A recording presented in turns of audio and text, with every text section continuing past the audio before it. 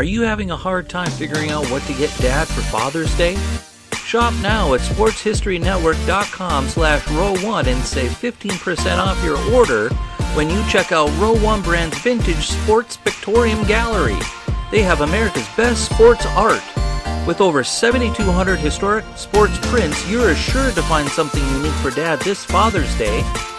If he's an NFL buff, check out the 1963 vintage NFL helmet poster. Shop now at sportshistorynetwork.com/row1.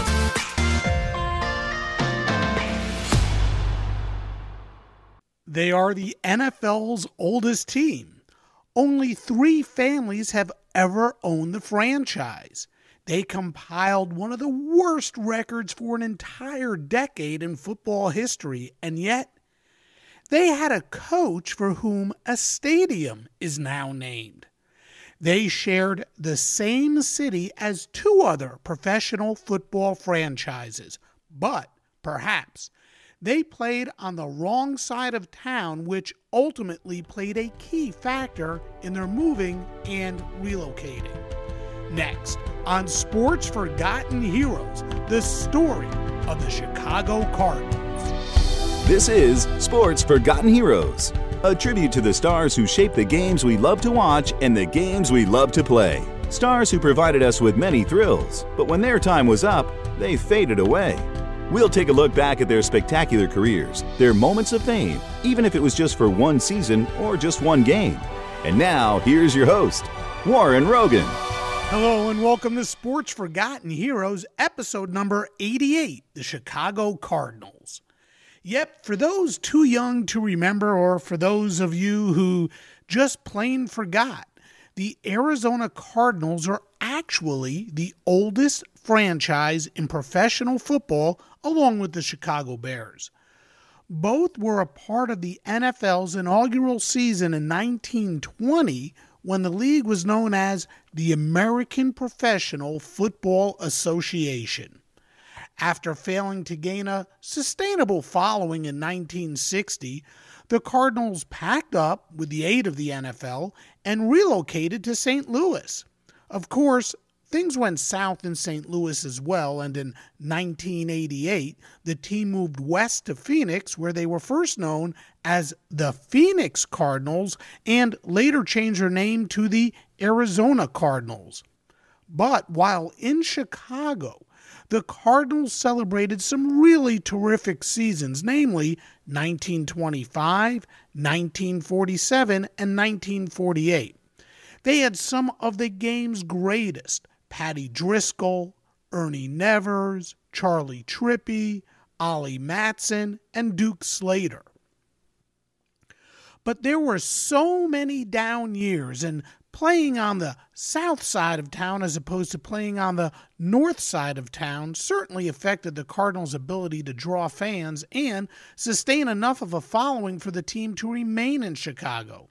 And of course, the Bears had great successes early on, but a passionate following captured the heart of the city for the Bears. Joining me on today's show to talk about the Chicago Cardinals is Joe Ziemba. His father was once signed by the Chicago Cardinals, and as time went on, and after Joe's father had passed, Joe decided to find out more about the team who had signed his father, and that ultimately led to the publishing of the book, When Football Was Football, the Chicago Cardinals and the Birth of the NFL. Joe has probably forgotten more about the Chicago Cardinals than any of us ever knew, or any of us ever know right now. Even better, Joe speaks about his Chicago Cardinals with a passion unlike many have for any subject they love. To learn more about Joe's book, visit sportsfh.com. There I have links to the book, notes about Joe, and links to more information about the Chicago Cardinals. In fact, I have archives about all of the shows I have done. That's sportsfh.com. You can also send in comments, ask questions, or make suggestions for future topics. Remember, you can also follow Sports Forgotten Heroes on Twitter at SportsFHeroes, Check out the Sports Forgotten Heroes page on Facebook or follow Sports Forgotten Heroes on Instagram as well. And of course, if you are listening on Apple Podcasts, please leave a 5-star rating. And as always, thanks for listening. Okay, the Chicago Cardinals. You know, they won a championship in 1925, but didn't accept it until years later. And they won again in 1947, a title they immediately celebrated. The 1950s, they were awful. They couldn't draw and ultimately packed up and left town for St. Louis. And here to talk about the Chicago Cardinals is Joe Ziemba. Joe, welcome to Sports Forgotten Heroes. Glad you could be here. Warren, really appreciate it. And what a great opportunity to talk about my favorite subject that a lot of people don't know about, the Chicago Cardinals, the NFL's oldest team. Yeah, it really is a wonderful subject. I guess let's start with, tell me about your interest in the Cardinals, the Chicago Cardinals, and why you're so passionate about their history. I became aware of the Cardinals as a kid because I found out that my father had been drafted by the team in the 1940s. And the funny thing about it, he never mentioned it. And people would come up to him. I remember being really young and say, oh, his name was also Joe. Hey, Big Joe, hey, how you doing these days? And these giant men that were pro football players would know him. And he seemed to know everybody in the city of Chicago. But what intrigued me was finding his contract. He passed away fairly early, unfortunately. But I had a box of his stuff for years and years and years, and never really looked into it until I moved one time in the probably the early to mid 90s. And I found this contract, which was so unique. He got drafted by the Cardinals, and he signed this contract for $110 a game. But the players at that time had to provide their own shoes and shoulder pads. And that just got me thinking, wow, what a difference from football today. The players, of course, played both ways. We know that now. But the fact that they really had to have part-time jobs, not only during the season, but, of course, after the season to survive. And I wanted to find out more about what happened to him. He went to training camp, apparently got injured his knee that he had hurt in college. Today would be a minor arthroscopic procedure, I think. But because he was going to have the surgery, he said he can make more money coaching high school football than he could playing professional football. So he left camp. But that kind of started my drive to find out more about the Cardinals. And it really culminated when my book was being prepared and I got to attend one of the Cardinal reunions they used to have. And Billy Duell, who was the star of the 1947 championship team, specifically remembered my dad being in training camp and that he was going to be on the roster. He said, really, too bad he got hurt. He really would have helped us. And so that made my search just feel so good. Like I had found out what happened, that my dad made a decision and he stuck to it. But there was another part of the story was once I started looking about him, I thought, man, this might be worth something because there really was not a full-length book about the Chicago Cardinals. There was one about when they were in St. Louis, and there's been, of course, a lot of articles and newspaper articles over the years about the team, but not a full-length book. So that got me going. And a thing that really kind of prompted me was being in a shop in downtown Chicago when they were selling vintage hats.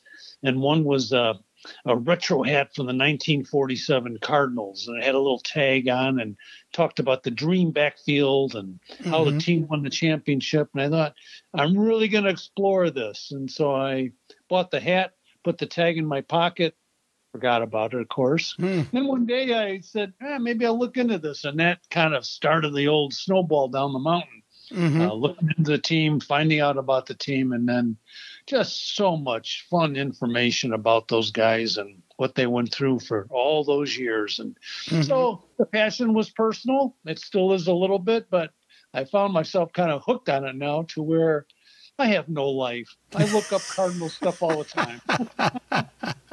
How difficult was it to, unearth some of the information about the Cardinals?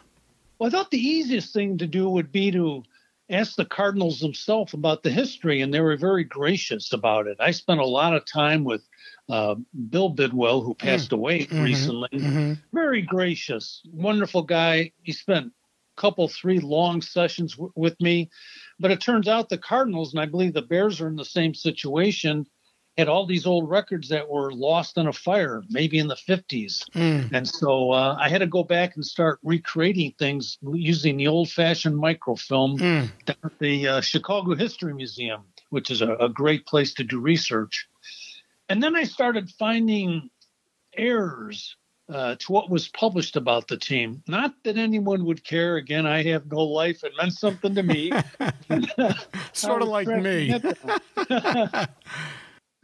And finding out some of that information and correcting it and digging into old newspapers, it was something I enjoyed. I was working in downtown Chicago at the time, so I had lunchtime access where I could zip over and do some research at a museum and pick away at it for a long time. It took about 7 years of research, and my wife finally said, quit researching and write the book. So that's what I did. The boss told me, and then Triumph Books in Chicago was kind enough to publish it.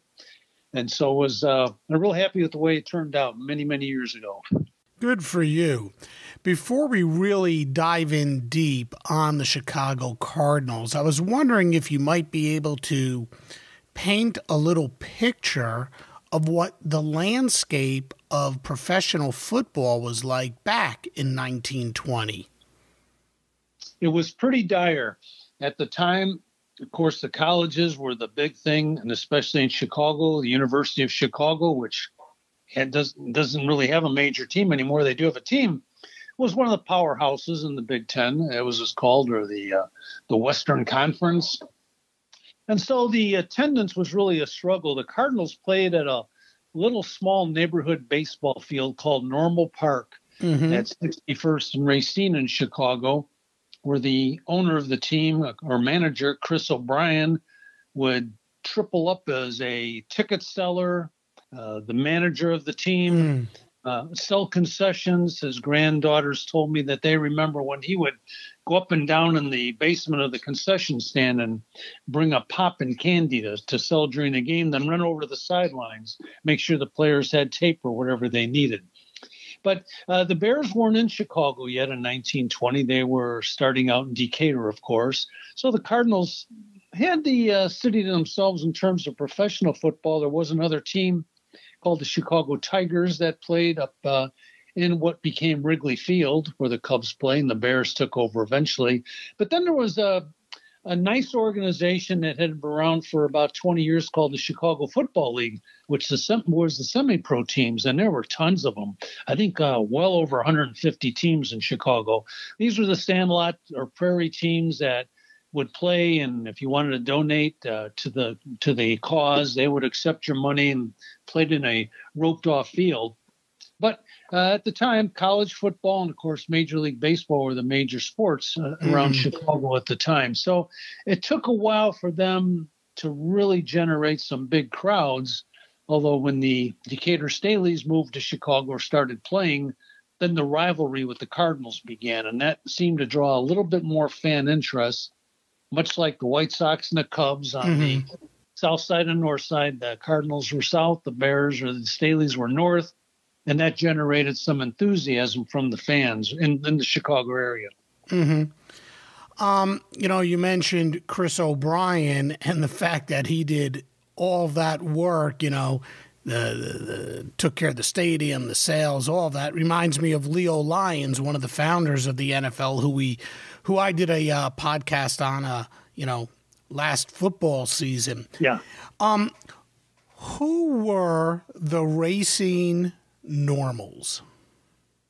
That was the Cardinals as well. And to give you a little background of how the team got organized, in 1899, Chris O'Brien, his brother, and another guy named Tom Clancy were teenagers, and they started a team called the Morgan Athletic Association. And later on, the team a year later became part of what was called the Morgan Athletic Club. Mm-hmm. This is again where I found some disparities in the history of the team. That in 1899, the Athletic Association started, which became part of an athletic club. And athletic clubs provided their members with a lot of social opportunities, from dances to running races, boxing matches, all sorts of things that they could do. And the bigger clubs sponsored baseball and football teams. And through the years, the O'Brien brothers were part of the Morgan Athletic Club, as well as a normal athletic association. And then in 1916, a new corporation started called the Racine Cardinals Social and Pleasure Club. And I can't make that name up. Based out of Chris O'Brien's house. And so the Racine Cardinals took their name from the street called Racine Avenue, and which was common again with a lot of those early teams in Chicago, would take the name of the street. The Aberdeens, the Peorias, the Westerns. These were the names of the teams that played in the local Chicago Football League. And so the Racine Cardinals took their name as part of the athletic club based on Racine Street. And so the Racine Cardinals were the immediate predecessor to the Chicago Cardinals, and the team did not change its name until a club from Racine, Wisconsin started, also called the Racine Cardinals. In fact, the first minutes of the NFL in 1920, if you ever get a chance to check those out, it'll list the Racine, Wisconsin Cardinals as one of the original members, which of course was the Racine Chicago Cardinals. So, all right, so here's the first conflict that I come across. So you're saying that the Cardinals got their name because of the name of the street. I was under the impression that the Cardinals got their name because of the color of the uniform of the Racine Normals. And it had nothing to do with the bird. Rather, it had to do with the color of the uniform. Yeah, that's another thing that I found that's inaccurate. One of the statements I've seen, which are pretty predominant, said that Chris O'Brien, as owner of the team in 1901, bought these used uniforms from the University of Chicago. And a couple things wrong with that. Chris O'Brien was still a teenager, and he did not own the team. He was just a player. Okay. And Amos Alonzo Stagg, the legendary rugby coach of the University of Chicago, hated the idea of pro football, and he was one of its biggest attackers in the early 20s when it was starting to get on its feet. But the name Cardinals actually started in 1901 when Chris O'Brien and his brother were part of a new athletic club called the Cardinals Athletic and Social Club, which was based again in the same neighborhood. So it had nothing to do with the bird or the color of used uniforms. Never been able to prove that they bought uniforms as a social club. But I did find out, my next book will explain this really deeply, is that a lot of these stories began in the 50s after Chris O'Brien had passed away. And so we had a very creative marketing staff for the Chicago Cardinals, and that's where a lot of these stories originated. They sound good on paper, but unfortunately, not quite so true. So Chris O'Brien was the first owner. Then the second owner was a gentleman, if I have this right, by the name of Dr. David Jones. And he owned the team for such a short period of time. What difficulties did he face, and why did he sell the team after such a short period of time? Yeah, it all goes back again, and you're absolutely correct. It was Dr. David Jones. He was the former city physician for the city of Chicago. He had been partners with George Halas of the Bears and a professional basketball team. And Chris O'Brien was having some financial problems. And after the Grange League, as it's called, started in 1926, was the first competition to the Bears and the Cardinals, even though the league was only 5 or 6 years old. The new league took over Comiskey Park, where the Cardinals were playing, relegating Chris O'Brien and the Cardinals back to normal park with its small seating capacity. And he was starting to suffer a little bit from lack of attendance simply because more people could not fit in there. But in his autobiography, George Halas notes that he didn't want the Cardinals to fall into the wrong hands. I've always taken that a couple of different ways. There might have been interest from the Chicago underworld into getting more involved in professional football. There could have been other individuals that maybe would have done something detrimental to pro football. So Halas, I'm not going to say coerce, but maybe suggested to Dr. David Jones this would be a good investment. And so in 1928, I believe, Chris O'Brien sold the team for $12,500 to Dr. Jones at the behest of George Halas. And one of the neat things, I try and talk about this subject as much as I can, and whoever will have me, but Chris O'Brien's granddaughter came to one of the talks last year, and we were talking, and part of my slide is Chris O'Brien sold the team for $12,500. It really helped him get out of debt.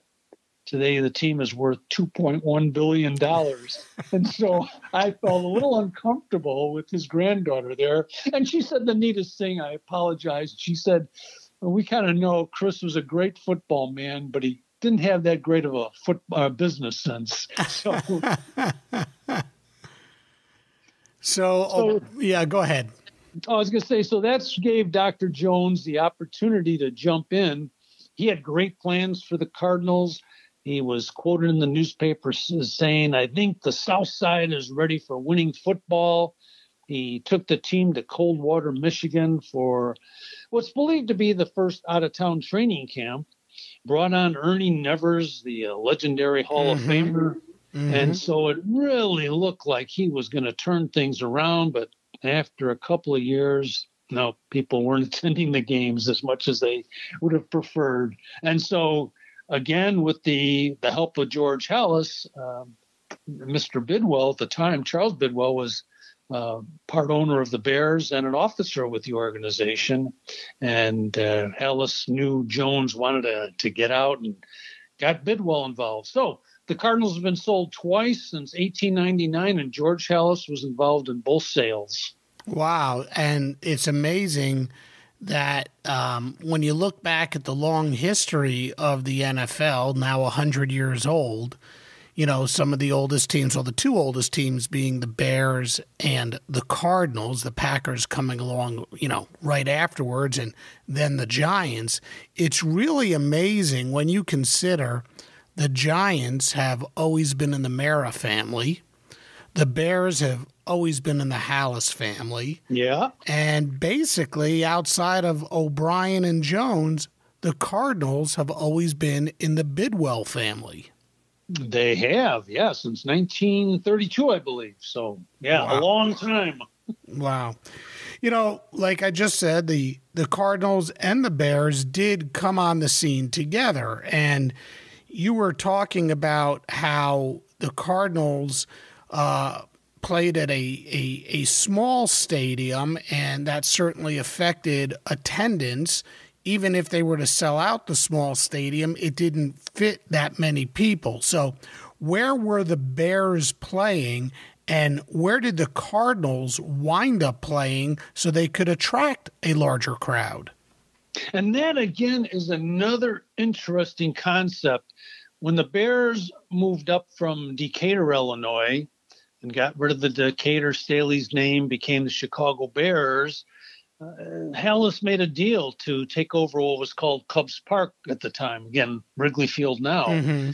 And the Cardinals were in Normal Park for those first 2 or 3 seasons. And then as their crowds were doing better, and when they would play the Bears, the crowds were maybe over 10,000 at the time. That's when the Cardinals moved over to Comiskey Park, the White Sox Stadium.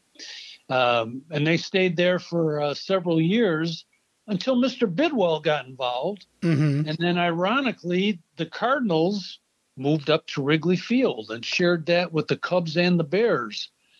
And the feeling was that the Cardinals might solve their attendance woes by playing at Wrigley Field, since the Bears are drawing really nice crowds.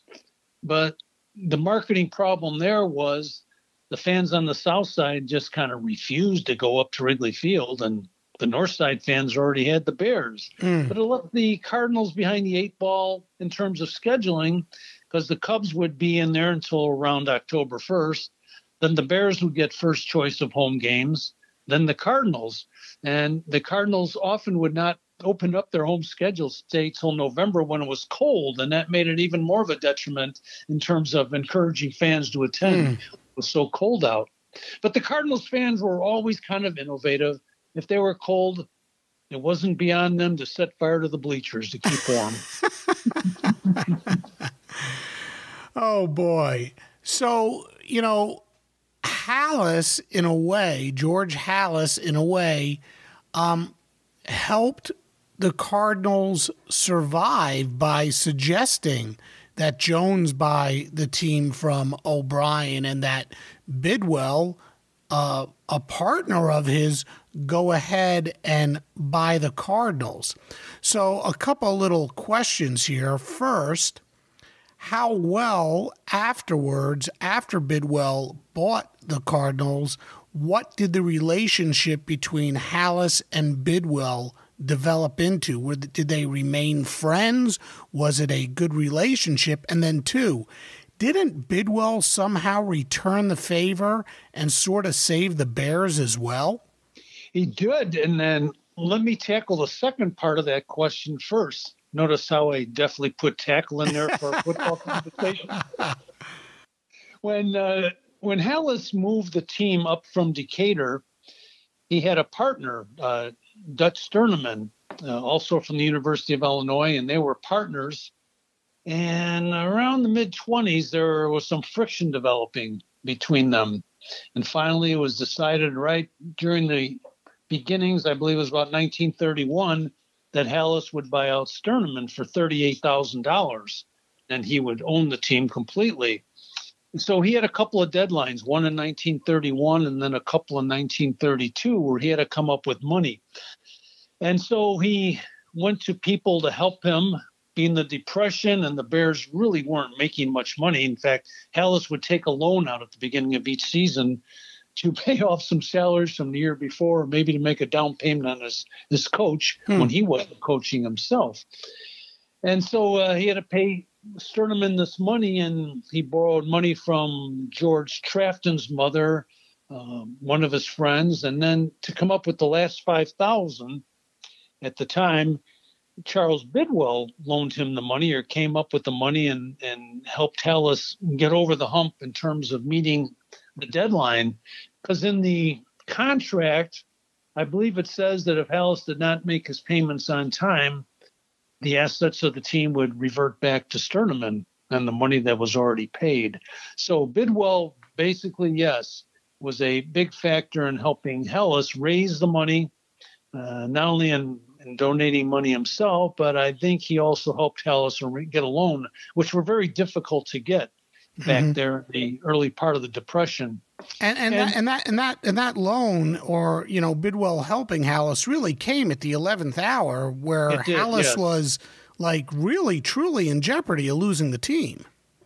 That's right. And a couple of stories, one says Bidwell paid at one time, and another, but the one I like, which I haven't disproved yet, was that Bidwell was a major factor in meeting that final deadline, where Halas literally had minutes to make his payment and to save the team for himself. So there was a very nice cooperative effort going between the two, and they continued to be friends. I think the compatibility between the ownerships changed after Bidwell passed away in 1947, and a gentleman named Wolfter became kind of the lead guy. He married Bidwell's widow, and there was some difficult circumstances between the teams in the 1950s.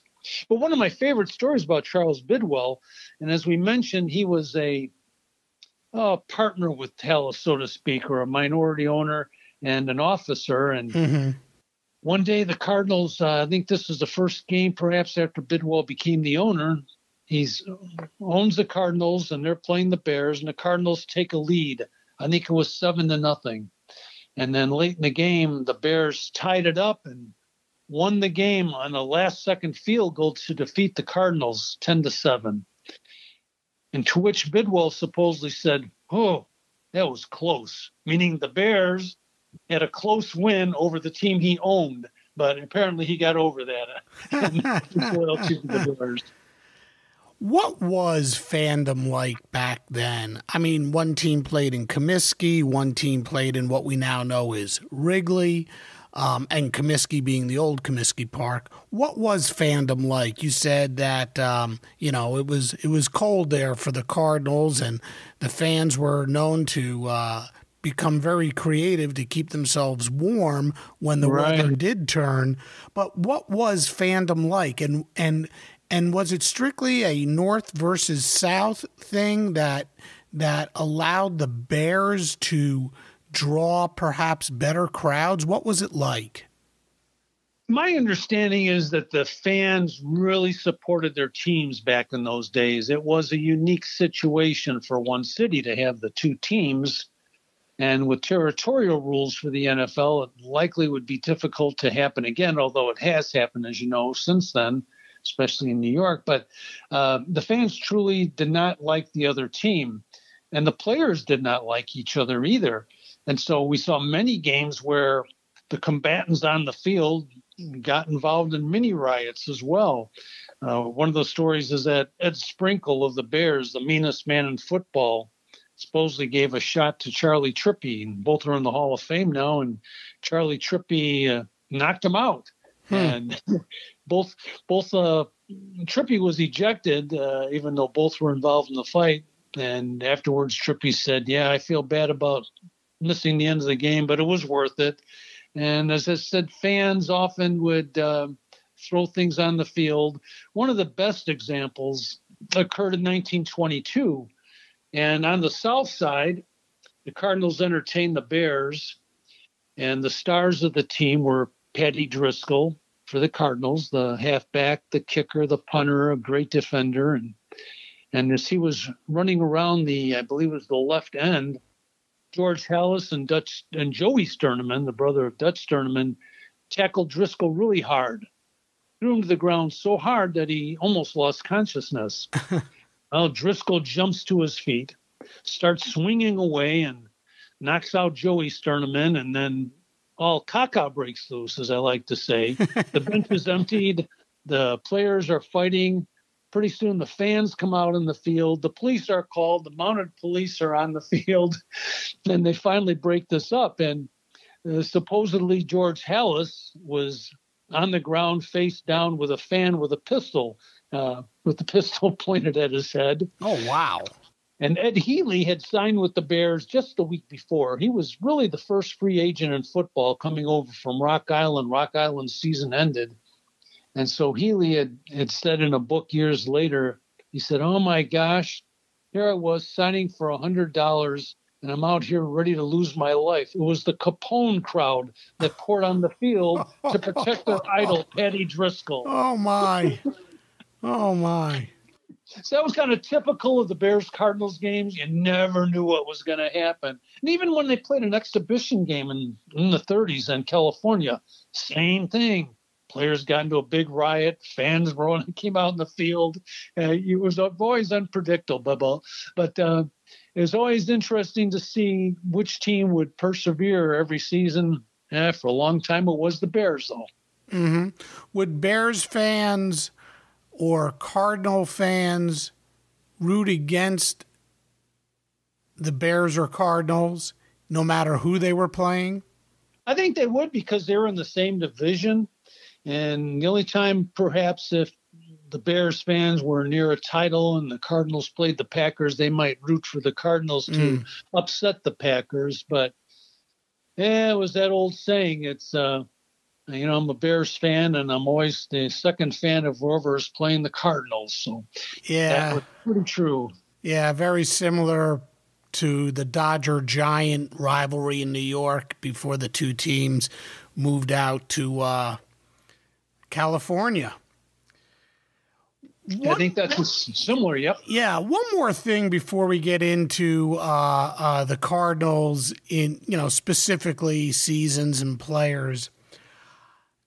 I read somewhere that there was another team, and you mentioned them already, the Chicago Tigers. Yes. And in 1920, the Tigers and Cardinals played, and the loser had to leave town? Do you know anything about that? Have you ever heard of that? Yeah, researched that one too. It's another great story by the creative minds of the Cardinals marketing staff in the late 40s. This story did not appear until the late 40s, and it came out in a game program, I believe in 1946 or 47. I'm not quite sure, but around that time, and that story started. And of course, I think members of the Professional Football Researchers Association first tackled that 20 or 30 years ago and said there really was no truth to it. While the Cardinals were incorporated, the Tigers never did. They were members or remnants of the 1919 Hammond Pros team, and they were in Wrigley Field. And there really is no truth, because if the Tigers did lose and have to hand over their franchise, it's likely they would not have continued to play that season, which they did. And there's no legal record of the team changing hands, so Chris O'Brien or his corporate friends would take over the Tigers. So another great story, but unfortunately could never find anything about it except that it didn't show up until long after the combatants were gone. Okay, the Cardinals. Now, they certainly had some big-name talent, especially early on, and I'm going to mention a few, and I would hope you could tell me a little bit about them. And the first two are guys who I actually have done podcasts on, but I'd like to know about their time with the Cardinals. Let's start with Duke Slater. Yeah, Duke Slater, of course, the All-American from Iowa, who finally, thank goodness, is in the Pro Football Hall of Fame. Started his pro career with the Rock Island Independents. That team was having difficulties off the field financially. It was run by a small group. A gentleman named Flanagan was running the team for many years. And Slater, thank goodness, came up and joined the Cardinals, was a real mainstay at tackle, just a strong and agile person in the line, who I've read some places where he was just as fast as the quickest halfbacks on the team. But he played with the Cardinals for several years, of course, and never missed a game, really. The only time he missed a game was because of racial inequality questions earlier in his career. But yeah, the color of the skin. Yep, unfortunately. Yep. All right. Ernie Nevers, who played for them and later coached for them. He did. Ernie started out at Stanford. Great story about him is that he once came out and played in the Rose Bowl, I think, coming off of 2 broken ankles, but had a relatively short career. He played with the Duluth Eskimos for in 26 and 27. Then in 28, he went back to Stanford and became an assistant coach.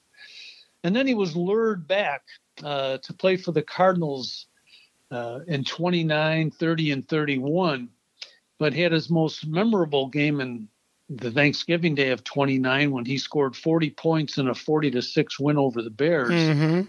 And he gives all the credit to Duke Slater and his line that they opened the holes up for him. But there was some antagonistic words that passed between the two teams earlier in the season when they had a tie game. And so Nevers was never one to shrink away from contact. They said he was just so hyped up for that game that and the blocking was so exceptional that he could run into the end zone without being touched, which was a little difficult. Since he was a kicker, he also kicked 4 extra points. So his 40 points is the oldest single individual NFL record in the books, and his 6 touchdowns are tied. Gale Sayers was the last to do it in 1966. Yeah. All right, here's a big name, Paddy Driscoll. Oh, Paddy, what a great player. Only 5'7", came out of Northwestern, but signed a pro baseball contract and lost the last year of his eligibility. But he spent time with the Hammond Pro team before World War I, and then he was with Hammond in 1919. But in 1918 is when we first really heard about him nationally. He was part of the Great Lakes Naval Team with George Halas and Jimmy Councilman, some of the other famous names of the day, that won the Rose Bowl the first time and the last time a collegiate team did not win the Rose Bowl or participate, I believe. Except I think, even during the war, the college teams played. So Paddy joined the Cardinals, and for a while he was all-pro just about every year. He was paid the magnificent sum of $300 a game, and this is when some guys were still getting $10 or $25 a game. Wow. But he was well worth it for the Cardinals because of his kicking, and he was fast, very evasive, and some of those early all-pro teams were always dominated by Paddy Driscoll, and he held several records for field goals. He used the old drop kick. When I mentioned that to kids now, I said, yeah, he was a great drop kicker. They look at me like I'm still on my, the Commodore computer. Man, you're out of But Paddy made some good money, and he was sold by Chris O'Brien to the Bears after 1926, I believe, or after 1925. But one of the best stories about him was his great punting ability. And when Red Grange came into the league in 1925, his first game, of course, was with the Bears on Thanksgiving Day in 1925 against the Cardinals. And so the Cardinals said they knew Grange's reputation. They really didn't do scouting reports then, but Paddy spent most of the day punting away from Red Grange. I think about 18 times. After the game, he was walking off the field next to Grange, and Paddy's fiance was with him. And Paddy said to her, "Oh, I can't believe they're booing as they all walk by. Why would they boo this young man?"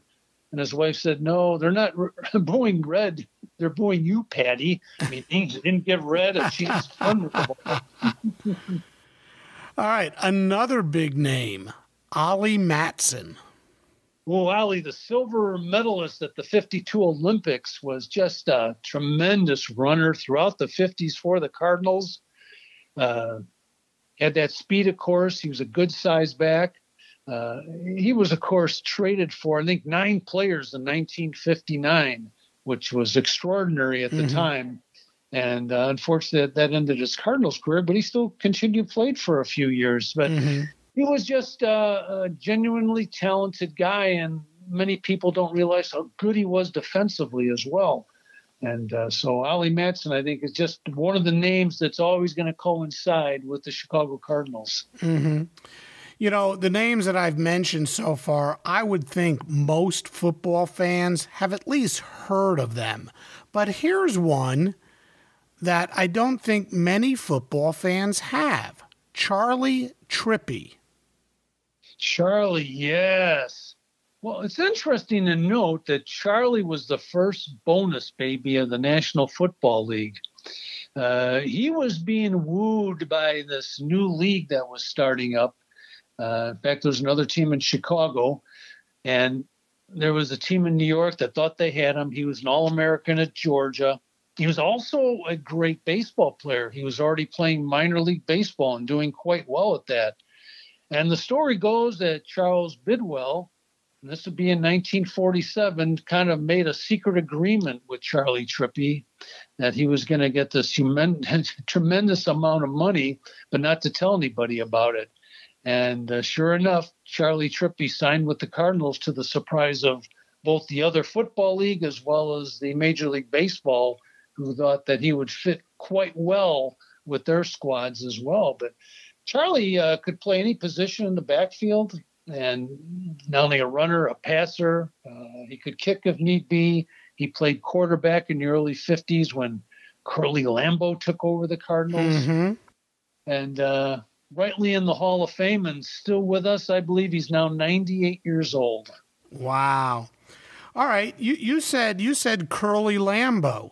So, yes. Again, another name that most football fans are familiar with, but I don't think that they are familiar with the name Curly Lambeau because of his connection with the Cardinals. Can you talk about Curly and his time with Chicago? That is true. Well, Curly, of course, developed the Packers from pretty much day one and stayed with them through the end of the 40s. And the Cardinals signed him. And I always ask people a trivia question. Who is the only Cardinals coach to have a stadium named after him? And they'll look at each other and wonder, who the heck? I'll say Curly Lambeau, and they'll say, what? He's the Packers coach. But he did come to the Cardinals around 1950, lasted about a season and a half. And he and Charley Trippi in particular did not get along well. And there are stories in the papers, and back then the newspapers didn't print many rumors or secrets, but the stuff used to ooze out of the locker rooms that Curly wasn't relating well to the team, not showing up for practices, etc. So he was let go midway through his second year, towards the end of it, I should say, and but that was a short stint. The Cardinals were not very successful with Curly either. No. And it came after a hard fall from their 1947 championship. Sure. Dick Night Train Lane. What a great defender. I mean, he, I think, still holds the NFL record for 14 interceptions in a game, which he achieved as a rookie. I think that How many in one game? One season. I was going to say. That would have been great. I was like, wait a minute.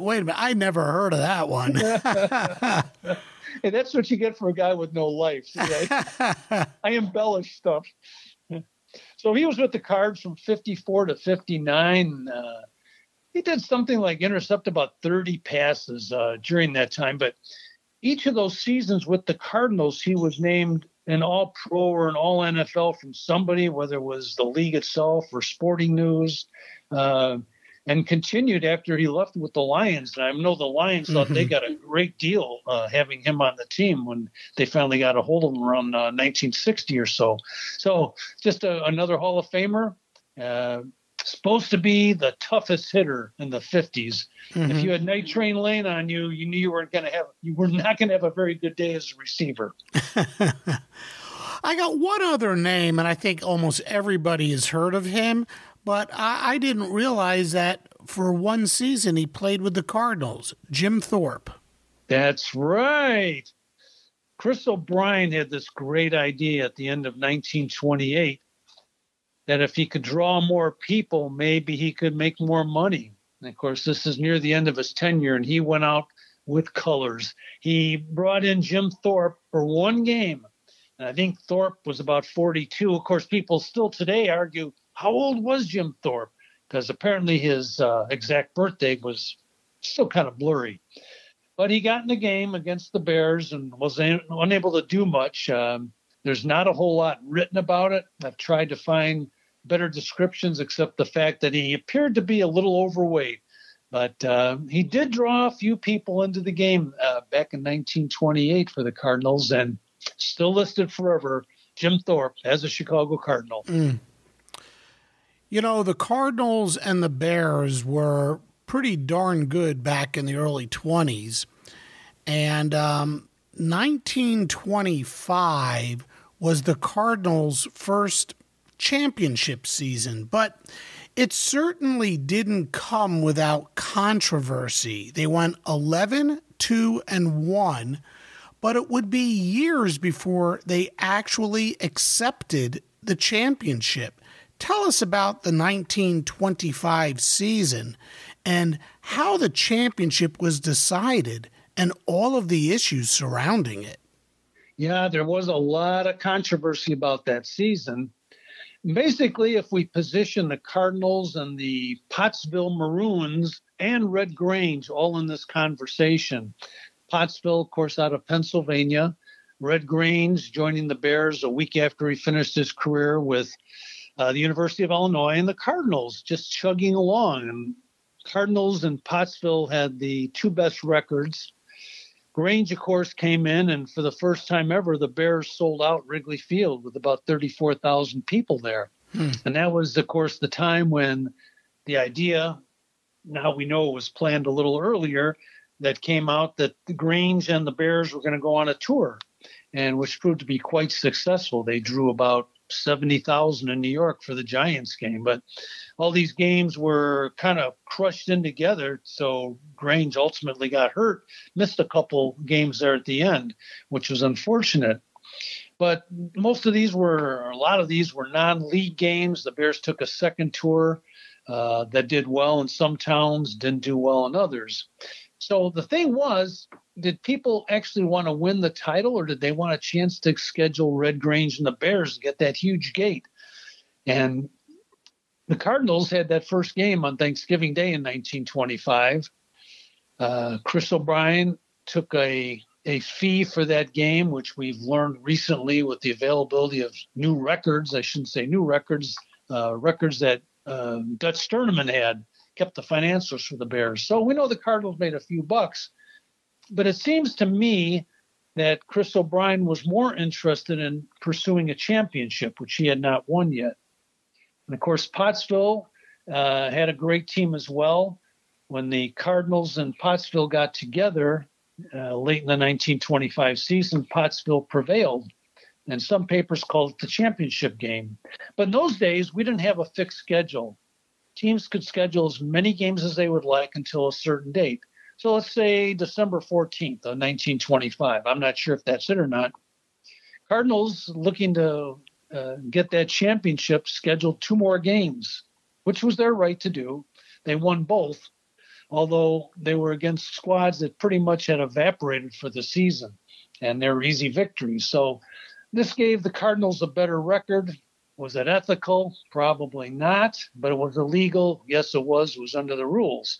On the other hand, Pottsville had this great team. They wanted to play a game in the Philadelphia area, which was the territory of Frank Ford. And apparently Joe Carr, the commissioner of the league, said that was not legal to play in that territory, but Pottsville did, and Carr expulsed them. Is that the right word? Kicked them out of the league. And I think expelled them. Yeah, expelled. That's the right word. So Pottsville is quite unhappy, and to this day, their fans are unhappy, and there's been a lot of discussion going back and forth over the years. But if the league tossed the team out, they were out, and the Cardinals finished with a better record. And at the time, the minutes tell us that the league awarded the Cardinals the championship, but Chris O'Brien refused it because of the circumstances going on around there. Chris O'Brien was fined $1,000, which was big bucks at that time, because he scheduled a game and 4 high school kids from the Chicago area played in one of the games. They were with the Milwaukee Badgers that came into town. It hasn't been proved that O'Brien specifically knew about these high school players, but he was able to get the game in and thus finish with a better winning percentage than Pottsville. So the NFL never did take away those 2 extra games. And so the history at the time did say the Cardinals won the championship. It wasn't until Charles Bidwell took over the team that they actually claimed the 1925 title. So if you look at the records at the time and the rulings and the minutes, yes, the Cardinals are the 1925 champions, and that's where the controversy will continue, I'm sure, for a long, long time.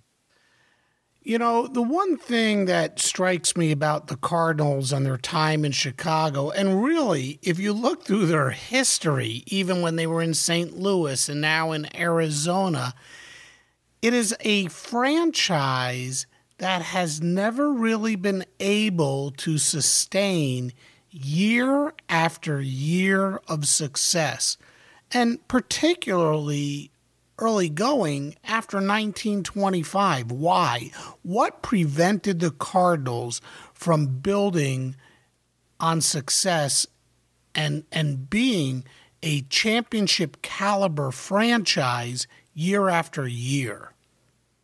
It seems when Chris O'Brien, we know, lacked the finances to support the team. Once he lost Paddy Driscoll, he was unable to attract the real big names. Then Dr. Jones came along, and here we have Ernie Nevers, and so they were competitive again. But when he sold the team to Mr. Bidwell, who seemed to have ample ample surpluses to spend on the team, they struggled quite a bit. Never quite turned the corner.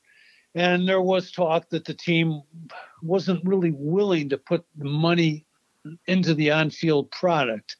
And, of course, that might be a discussion that needs further research.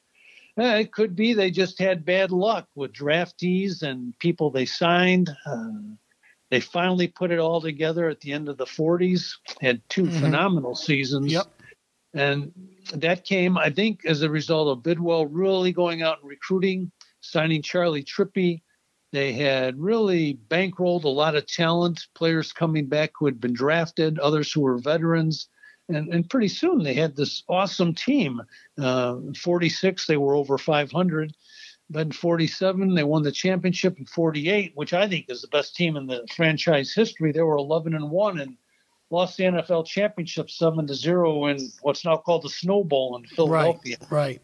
So, yeah, hard to say. On one hand, you've got the Cardinals offering buckets of money to Trippi, and other times you hear guys saying, they can't even afford to do this. Pat Summerall, I remember reading about him saying that the team was sometimes a little bit on the economical side, and other times, for example, after the 1948 All-Star game in Chicago, that the Cardinals took the whole team and their family for a long weekend at a very nice resort and paid for everything.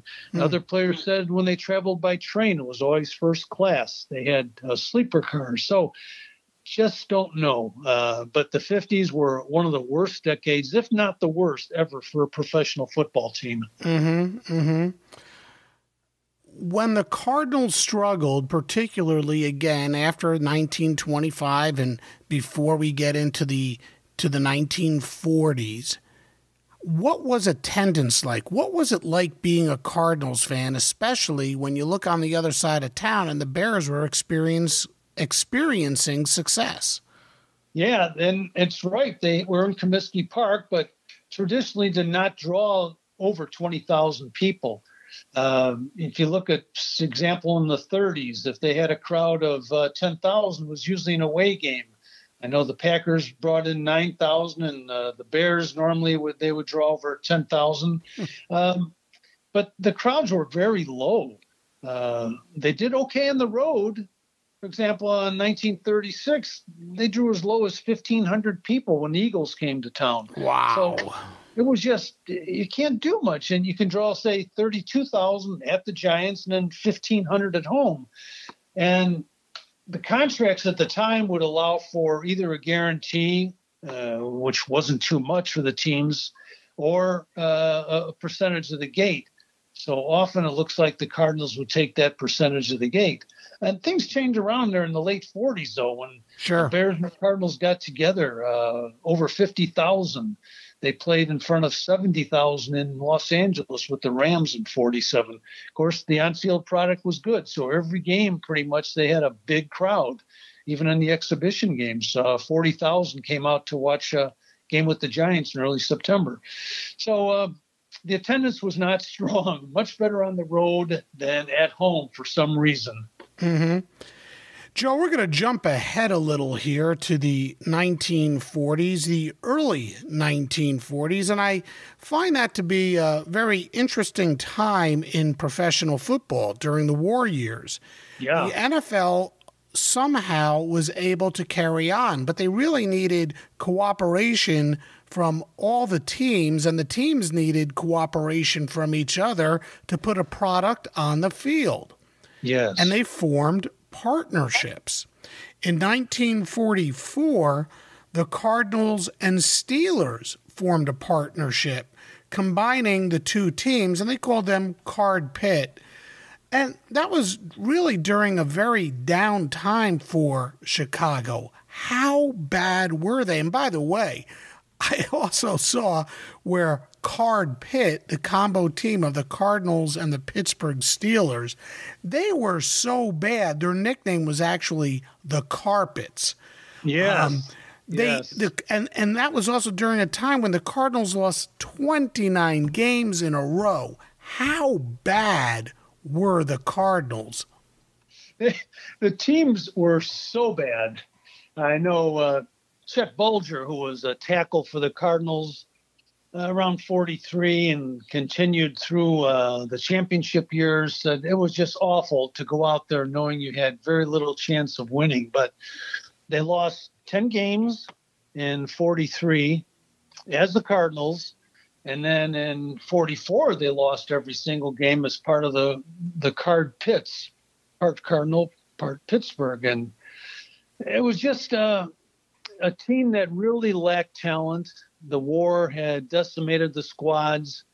The reason the Cardinals and Pittsburgh got together was that the request of the Bears and the Cardinals to combine was turned down because the league thought they would have too powerful of a team, that the other teams would not be competitive. So instead, we were left with the Card Pits. And, and they were the Pits. Yes, and you're exactly right. The Chicago Tribune wrote an article towards the end of the season and said, let's not call them the Card Pits, call them the Carpets. And why not? Everyone walks all over them. Interesting, funny stuff.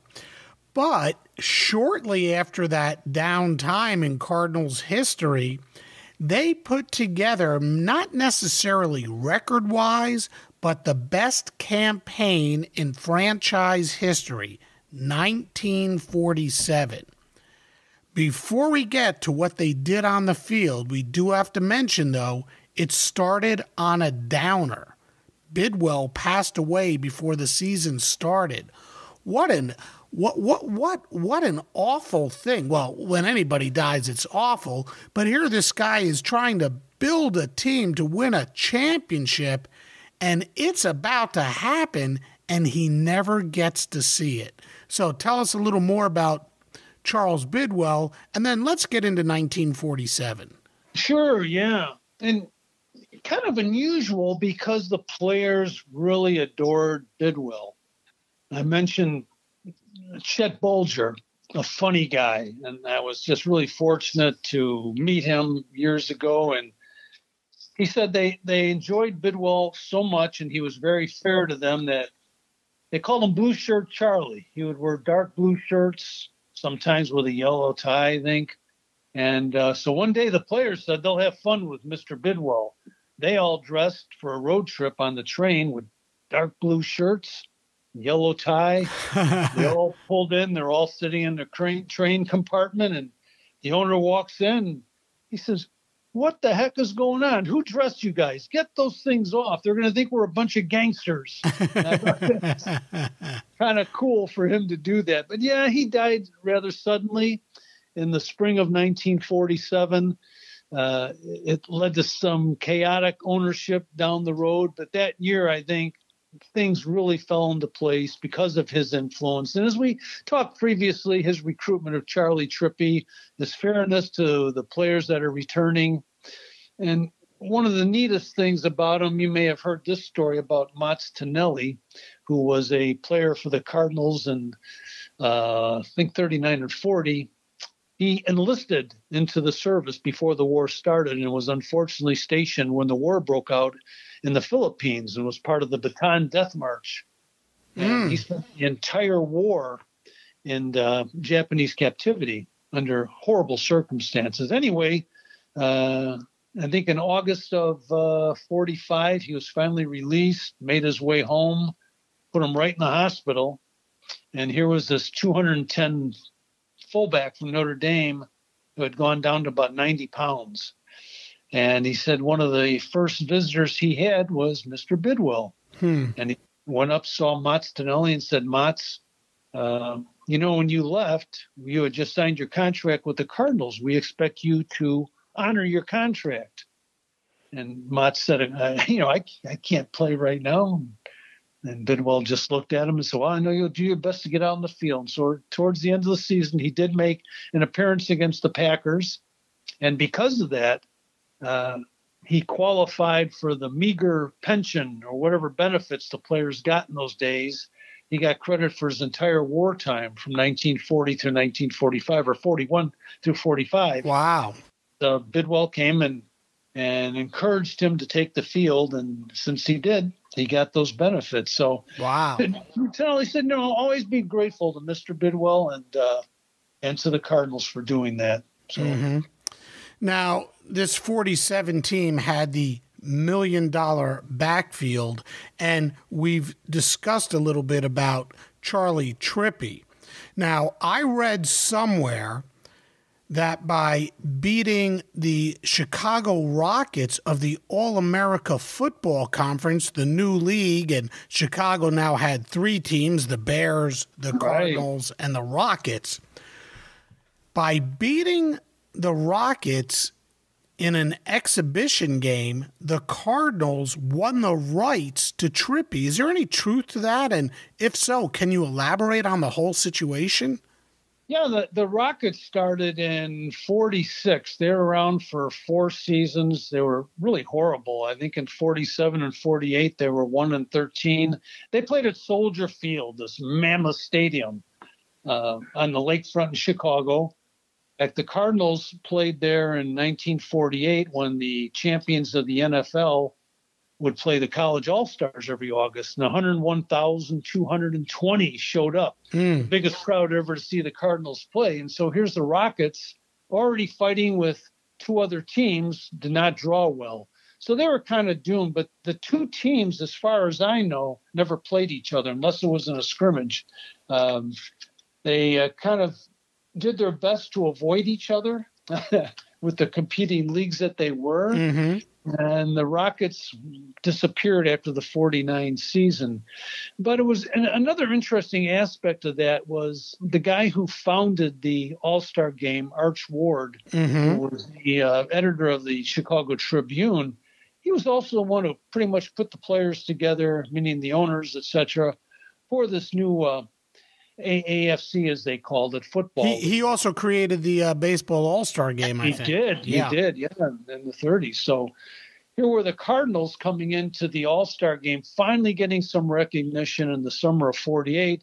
And Arch Ward wanted the champions of his league to play the all-stars.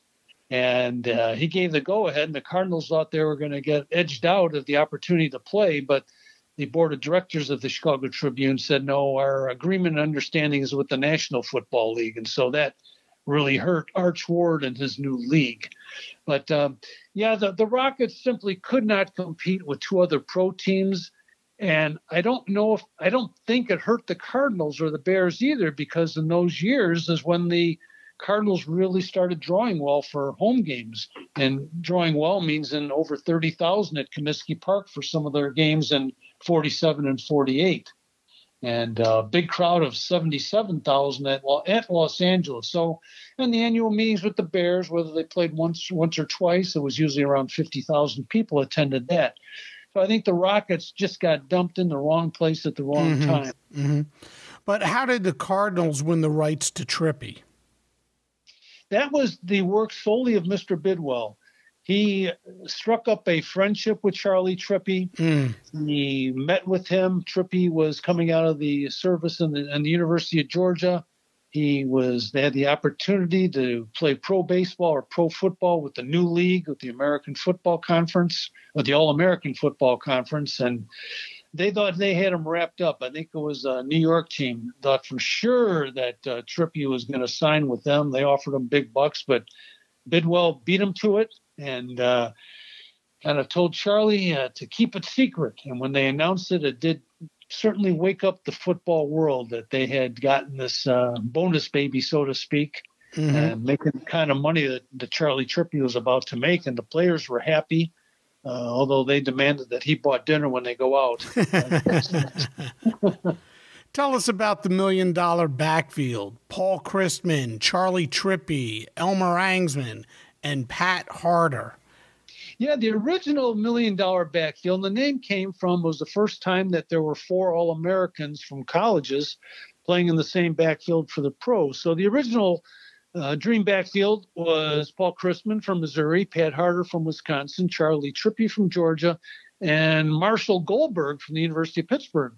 And Goldberg, in the 1947 season, started switching over specifically to defense. He was really one of the predominant defensive players of those years and one of the defensive specialists. And that's where Elmer Angsman from Mount Carmel High School in Chicago and Notre Dame slipped in and became part of the Dream backfield and was really a great asset to it. And my favorite story about Angsman is when he was at Notre Dame one time, I think they were playing Navy, he had several teeth knocked out.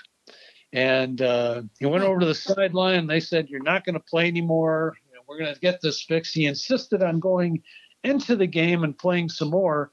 And when the Cardinals heard about it, Jimmy Councilman, the coach, said, "Hey, that Angsman playing like that, that's the kind of guy I want on our team." And he was a tough one. They used to say he'd put his false teeth in before the game, get taped up. He wore glasses, so he had these early contacts apparently, and he was ready for battle. So, yeah, the Dream backfield then had these 4 or 5 talented runners on the team. All of them, as I said, became All-Americans, that original 4, and so worked out well for the Cardinals. They could promote that throughout the season. Again, marketing efforts were pretty meager at the time, but as they had with wanting to see Red Grains, they wanted to see Charley Trippi, and they wanted to see this Dream backfield in action. And they were all great players. Crispin broke all the quarterback records while he was with the team. Harder led the NFL in scoring. Goldberg, as I mentioned, was a defensive standout after his All-American career at Pittsburgh. And, of course, Trippi, another Hall of Famer, could do just about anything. Mm-hmm. So it was really a gift to the Chicago fans to be able to see them all in the field at the same time. Mm-hmm. And that 47 season was special. The Cardinals went 9-3, and they beat the Eagles 28-21 in the championship game. Tell us about 47, how good the team was, and the game against the Eagles. Yeah, they had the players later told me they had 2 championship games. The first was on December 14th against the Bears, and they had to beat the Bears in order to make sure they qualified. And they beat them quite handily, but they had a trick play they worked on.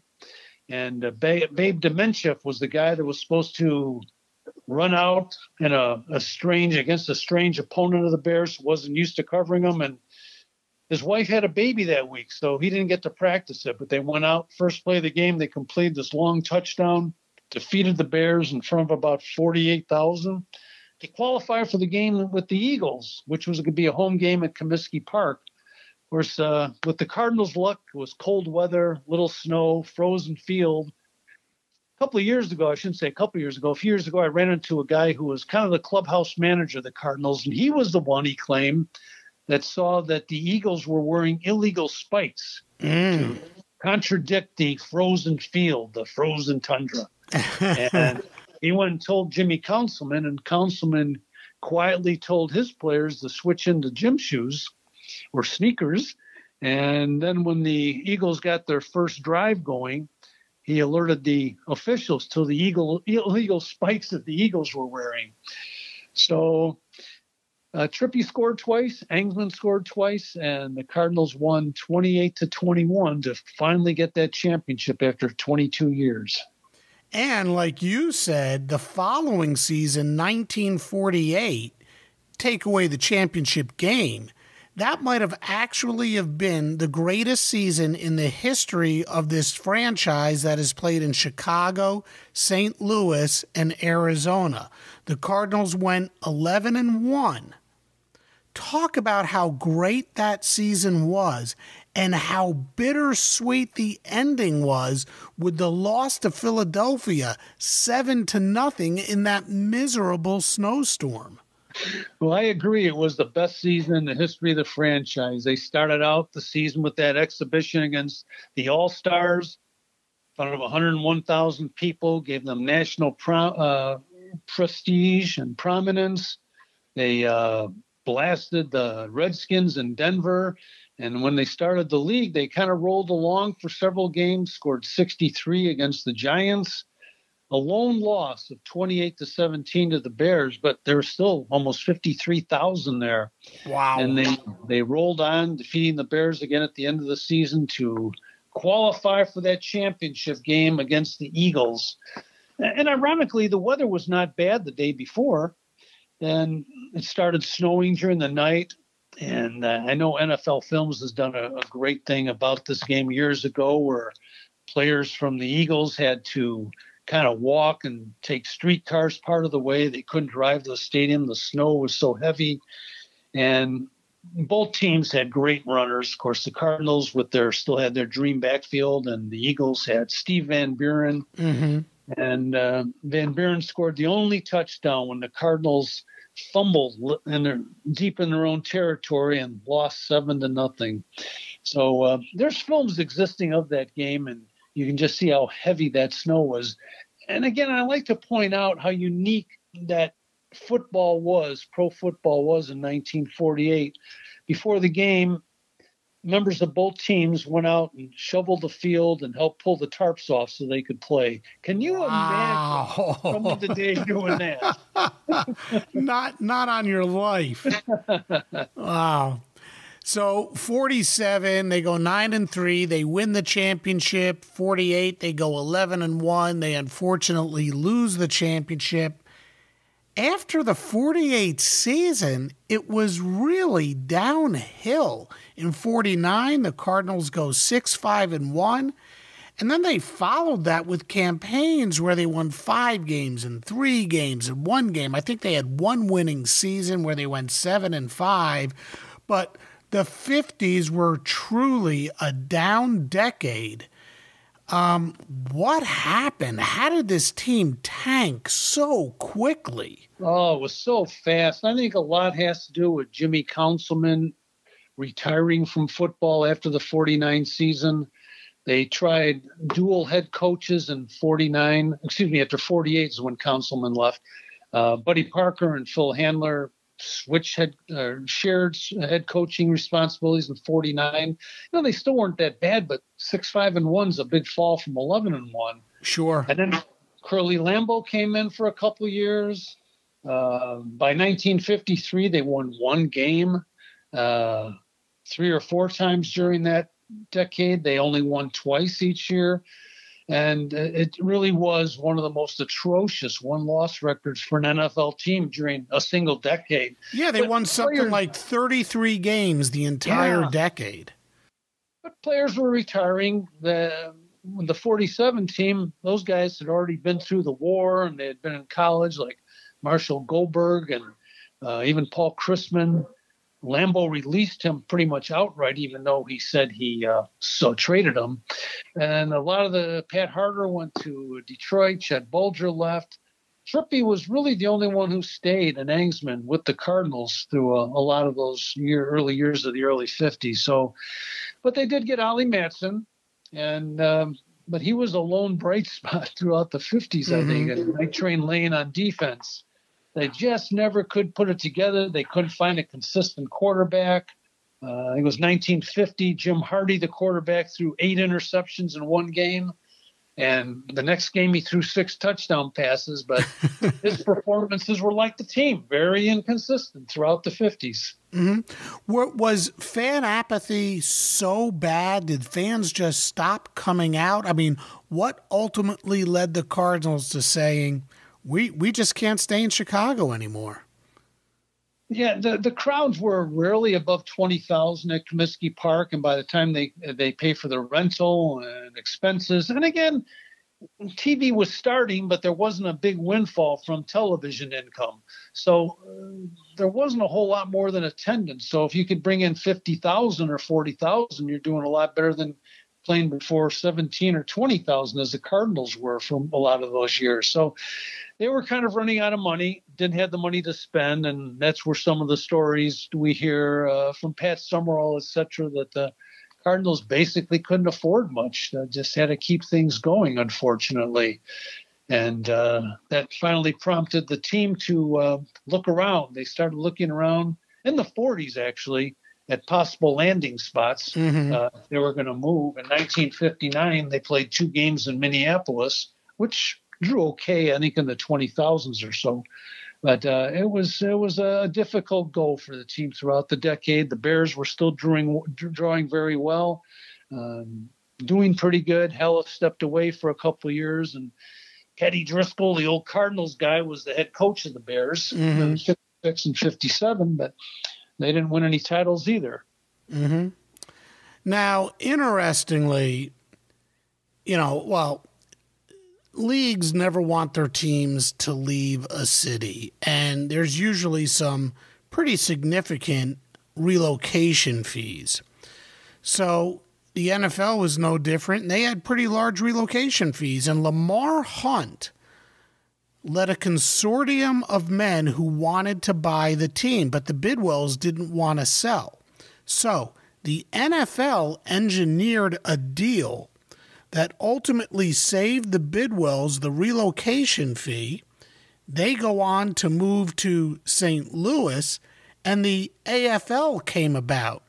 So if you really think about it, in a way, the Cardinals actually helped form the American Football League. What can you tell us about that crucial time in Cardinals history? Yeah, I think you're right. Lamar Hunt did want to buy the team. There were offers from San Francisco and I think from Atlanta also. And if the NFL was going to expand into those areas, there was probably some encouragement for the Cardinals to do so. George Halas, of course, would prefer to have the team out of there because with television starting up at the late 50s or becoming more prominent, we had what was called blackouts. Mm-hmm. Where if a team was playing at home and one was playing on the road, you couldn't televise the games. And it was really an archaic rule that finally went away, but not for many years. And so the NFL was also interested in expanding to St. Louis to keep the AFL out of there. And so it looked finally like it would be a deal that the Cardinals might go there. But instead of charging the Cardinals to move, the NFL, and I've seen this in a couple of reputable spots, paid the Cardinals to move. And there's some sources that said that George Halas paid a lot of it, but it was supposed to be $500,000, which was big bucks back in 1960. Sure. And so they did go to St. Louis in March of 60. But by that time, the relationship between Halas and Walter Wolfner, who was running the Cardinals, had really disintegrated. And there was really no cooperation there. I was fortunate to talk to Bill Bidwell before he passed in the preparation of my book. And basically he said it was because of television. And it made a lot of sense with that blackout rule they had in place that the NFL couldn't continue to grow if people couldn't watch the games at their leisure. And ironically, George Halas was one of the early ones to say, who would sit home and watch a football game on a little square box in their living room? I think that was in 49. Wow. It's really interesting. You got to wonder, had the Bidwells sold the team to Lamar Hunt, if the AFL would have ever gotten off the ground. You wonder because he was so prominent in the start of that league and with the team, et cetera. And that's a good one. I have never thought about that. Yeah, I think, like you said, you have no life. I think of these weird things, too. So, Joe, what is the legacy of the Chicago Cardinals? And does anyone in Chicago know about the Cardinals and the fact that Chicago was once home to 3 professional football teams at one time? Yeah, it's may be difficult to comprehend, but for those outside the city, there's still a lot of people who love the Cardinals 60 years later. Wow. No, I'm not saying their people maybe attended the games, but their children or grandchildren. We do these talks around the area, and people always have a story. I ran into a 98-year-old World War II veteran who was at the Cardinals-Bears game on December 7th, 1941, and he was telling me his reaction. Because they did not announce it at the game that the Pearl Harbor was bombed, but he was talking more about how exciting it was to be at that game against the Bears, and his Cardinals were playing, and that's all he could talk about when he got home. People were saying, "What, didn't you hear the news? Didn't you hear the news?" But there's some now that will say, yeah, because their father, we can't say this in Chicago, likes the Packers now because the Cardinals are gone. And there's still quite a few. We have a little website or a Facebook site on the Cardinals that people really enjoy. And contribute stuff, where they're mostly talking about what their fathers would say or their grandfathers. But yeah, it's hard to believe 60 years later that there's interest in the team and a very, very knowledgeable people. Probably they don't remember the Chicago Rockets, and they don't remember the Chicago Bulls. So when the football team in 1926, but they do remember the Cardinals. So it's quite interesting. Mm-hmm. Well, Joe, I want to thank you so much for taking time out of your evening to join me on Sports Forgotten Heroes. This has been really enjoyable. And, I hope you would consider coming back on Sports Forgotten Heroes, and we'll talk about something else.